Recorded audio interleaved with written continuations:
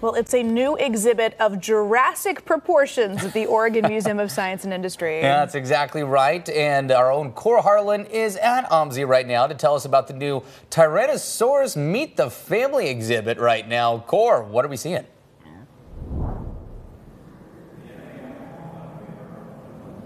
Here. Down at OMSI this morning, new exhibit opened over the weekend, and this got a lot of interactive and a lot of cool things. You know, Tyrannosaurs did roam North America as little as 20 million years ago, and there's a light sensor in here that has some of these things.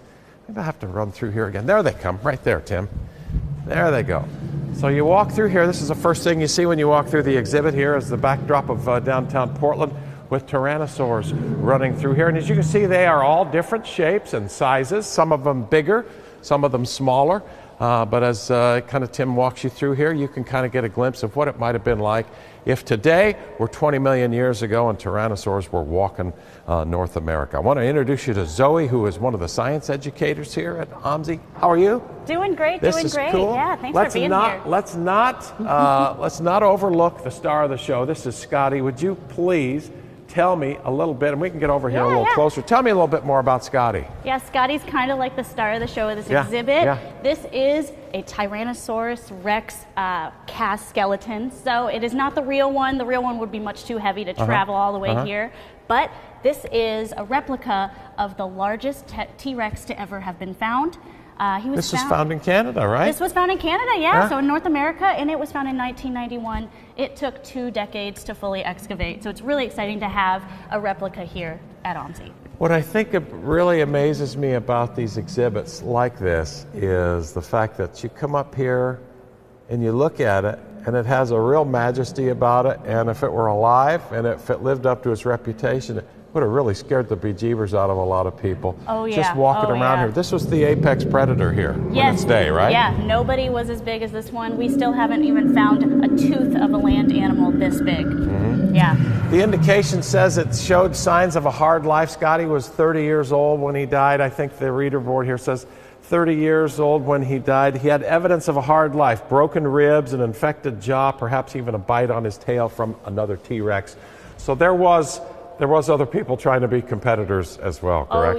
Oh yeah. We also have some other Tyrannosaurs here in the exhibit upstairs that also showed some evidence of potential predation or cannibalism. Yeah. It's wild, tough life. That's a little bit early for that. And they were all different shapes and sizes. So the T-Rex that everybody recognizes as the big apex predator walking around the face of the earth, there were a lot of smaller ones, different sized ones as well, right? So this guy actually had at least 13 other relatives, probably more like 25, and in this exhibit we talk all about them. It's cool. It's a great exhibit, opened over the weekend at OMSI. It'll go here for the foreseeable future. More from Tyrannosaurs Meet the Family coming up here from OMSI in a short time. We'll show you some of Scotty's relatives, some of Scotty's smaller relatives that may not have been the apex predator that Scotty was, but he is impressive to check out. He is impressive. Very talkative this morning, too. Yeah, he is. Yeah, down Scotty has a lot to say. That's pretty great. I love that. Thanks, everybody Kohr. have a favorite dinosaur growing up? Were we all dinosaur nerds? Oh,